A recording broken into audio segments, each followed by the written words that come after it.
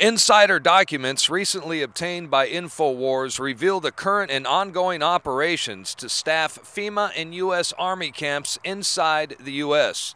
According to our sources, KBR is contracting services for temporary fencing and barricades, along with other services required for temporary emergency environment camps.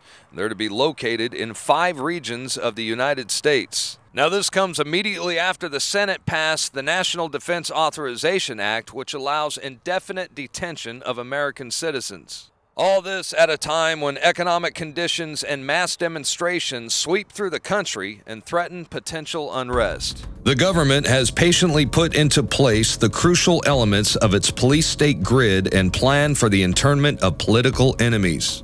We are literally one false flag terror attack away from the plan going live.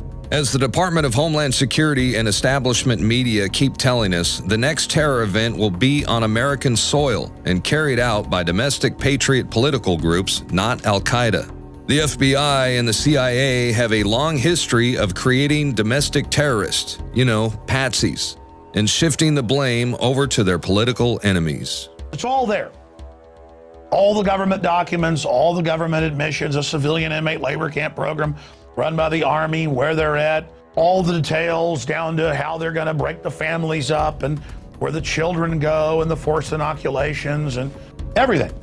I mean, it just boggles the mind that all of this is happening.